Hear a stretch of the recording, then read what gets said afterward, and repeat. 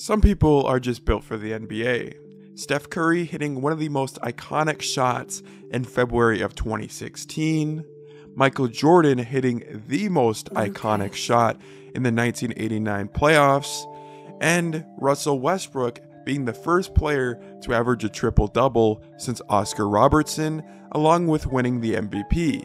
In today's video, we're going to be talking about a player that we could be talking about of the likes of those three within the next 15 years.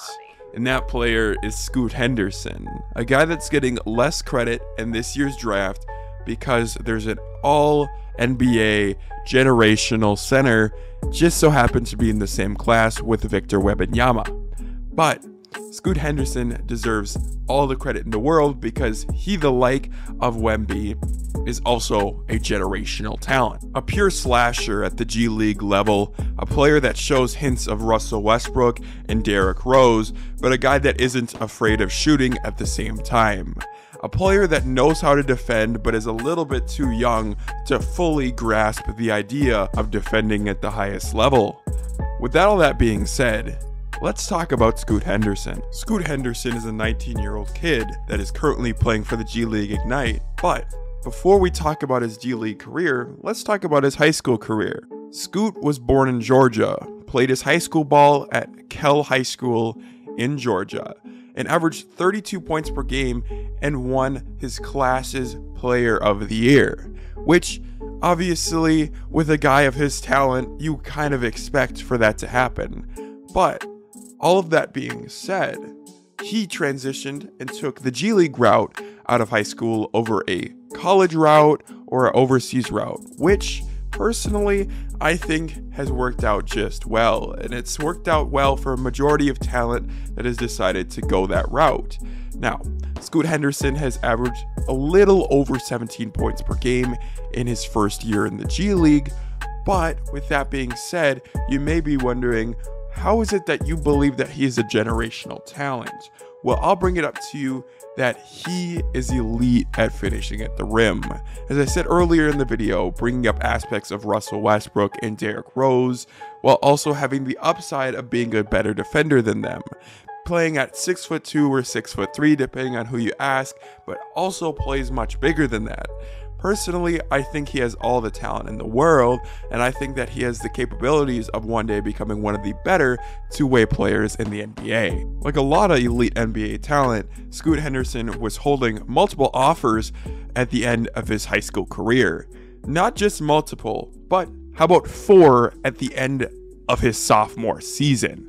Holding offers from Ole Miss, Florida, Florida State, and Georgia Tech, while acquiring more Division I offers at the end of his complete high school career. But having 4 offers at the end of your sophomore season is pretty insane. You have to be an elite level talent to acquire those offers, and by that time in your career. So Scoot Henderson should be a no shot, no question mark type of player coming into the NBA when you look at his high school resume. Now, obviously, high school is not everything, and as I mentioned earlier, his G League stats have something a little bit left to be desired. But I want to make the argument that in reality, little over 17 points per game, along with a good assist number, with that being 6.6, is actually really solid, especially for a first-year guy playing against real competition. High school is one thing, but playing against grown men that have been playing their entire lives is another completely different thing. Scoot has obviously dominated in the G League and against these grown men. Now, thinking about prospects in the past or current players that are in the G League, you may see different players and you see, well, Luka Garza is averaging like 30 points per game, and how is he not some top prospect? Well, when we think about G League players, and when we think about guys like Scoot, we think about the upside. What we're looking at when we talk about players like him is if we can watch them and see that they're adapting to the game. Are they really learning? Are they playing well? How are they their surroundings? Are they adapting well to it?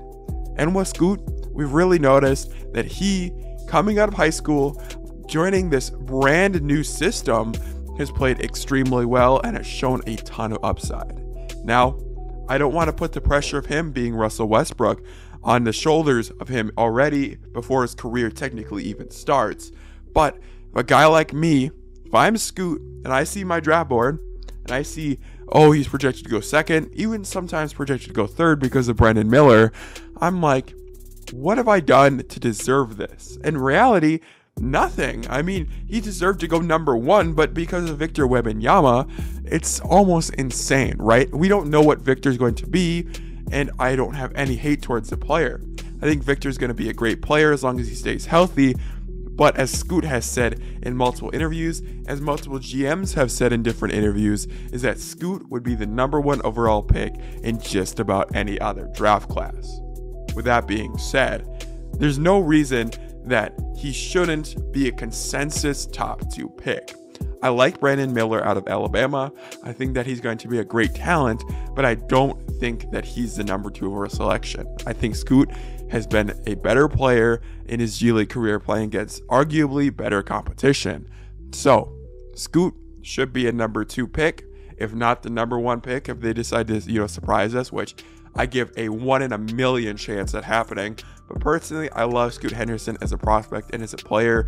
I think that he is going to be arguably the best player in this draft just because of Wemby's injury issues that could arise.